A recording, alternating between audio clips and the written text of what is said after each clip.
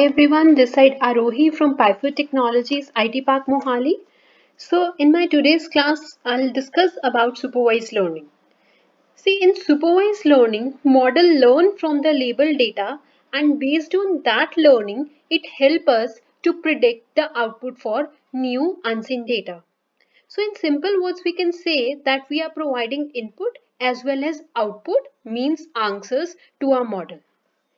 So supervised learning is of two types, classification and regression.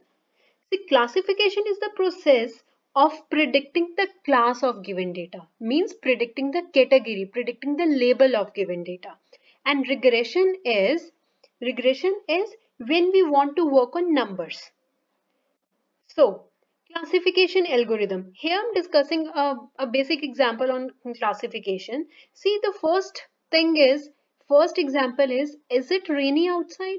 And the answer is yes or no. Means there could be no other answer. The answer could be either yes or no, right?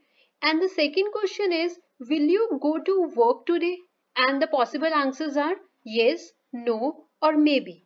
Means in classification, we have fixed output classes and there is no other answer which can come up, which can come up after instead of those three or to those fixed answers. So this is what classification is.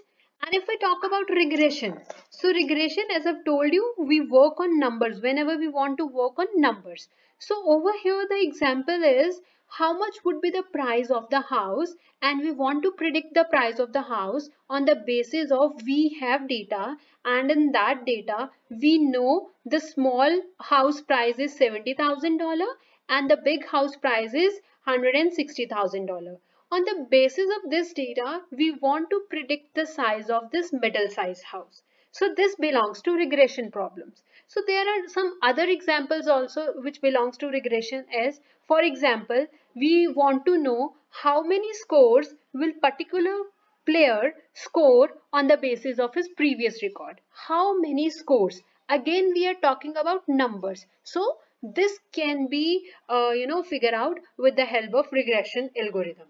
And suppose if we say like, what would be the temperature tomorrow? What would be the temperature? Temperature again as a numeric output. So this again belongs to regression. So predicting salary of a person on the basis of experience. This is again another example. Predicting salary of a person on the basis of experience. Now let's discuss about dependent and independent variables.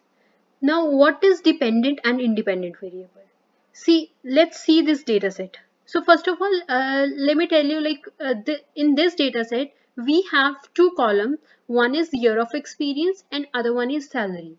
Means on the basis of years of experience, we want to predict the salary.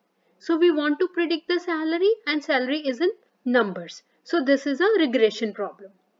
And independent variable and dependent variable.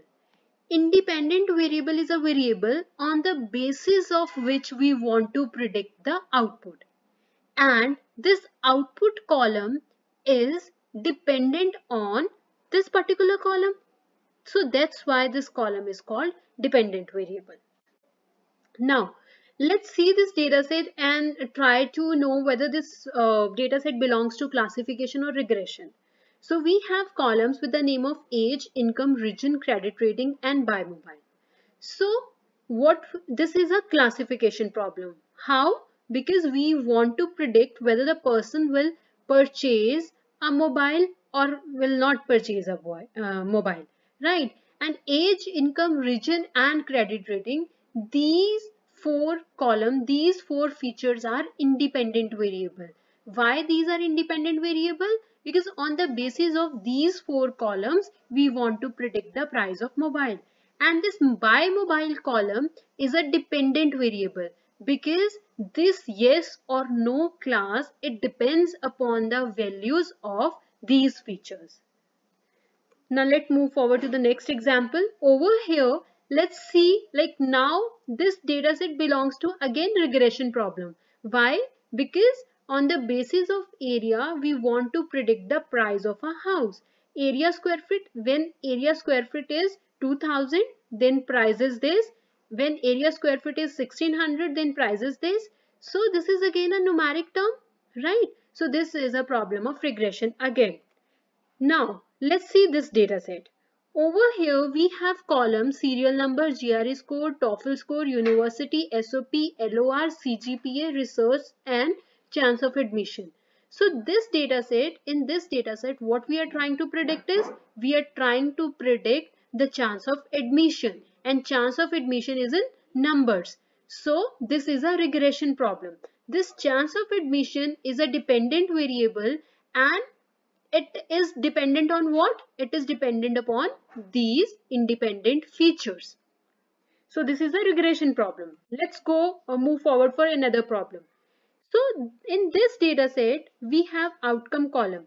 In outcome column, we have output either 1 or 0. 1 or 0 means on the basis of these features, we want to predict that particular person is diabetic or not diabetic. So on the basis of pregnancies, glucose, blood pressure, skin thickness, insulin, BMI, and these two features, these are independent features, and based on these features we want to tell whether the person is diabetic or not. So again, this is a problem of classification, because we have two fixed classes and output will be one of them.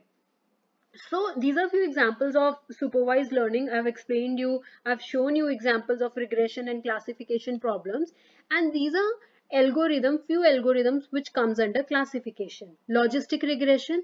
Logistic regression simply means it will, whenever you have a data set where you have only two classes, 0 or 1, high or low, true or false, then you can use logistic regression. In the same way, we have other algorithm like k nearest neighbor, naive Bayes algorithm, decision tree classifier, random forest classifier. These are few algorithms which comes under classification. And regression algorithms. So linear regression, polynomial regression, support vector machine, decision tree regressor, and random forest regressor. These are few examples of regression algorithms. So in my next class, we will practically work on different algorithms. For today's class, thank you.